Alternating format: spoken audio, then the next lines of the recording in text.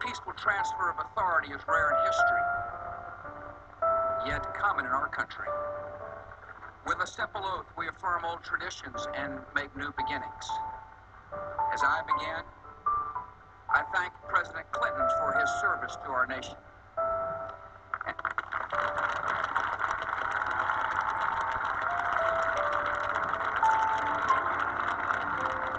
And I thank Vice President Gore for a contest conducted with spirit and ended with grace.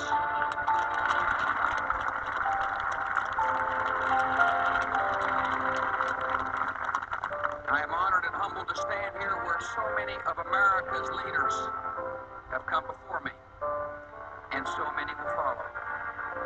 We have a place, all of us, in a long story, a story we continue, but whose end we will not see. It is the story of a new world that became a friend and liberator of the old. The story of a slave-holding society that became a servant of freedom.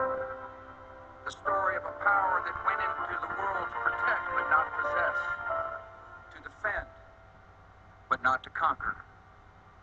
It is the American story, a story of flawed and fallible people, united across the generations by grand and enduring ideals.